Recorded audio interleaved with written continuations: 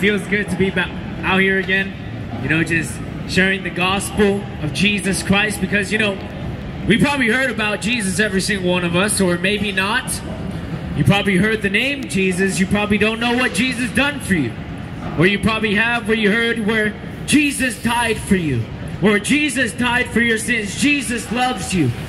But what does that really mean?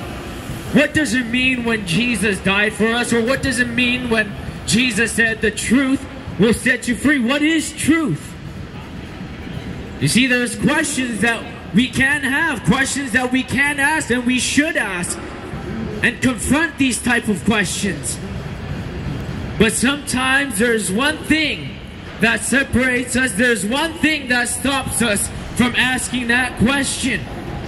And it can be fear, it can be anxiety, it can be worries. But at the root of it, it's sin. Now, what is sin? Sin is when you break God's law, when you go against God, my friends. And you see, the Bible says that we have all sinned. We have all went against God at some point in our life. Every single one of us. We have sinned against God. And the Bible says that the reward for that sin is death. You see, because God is a holy God. God is someone who is just, who is holy. If you're seeking for justice, you can go to God. But you see, the Bible says that since we have all sinned, we are worthy of death, and that is a scary thought. But the good news is, my friends, that Jesus Christ died for you.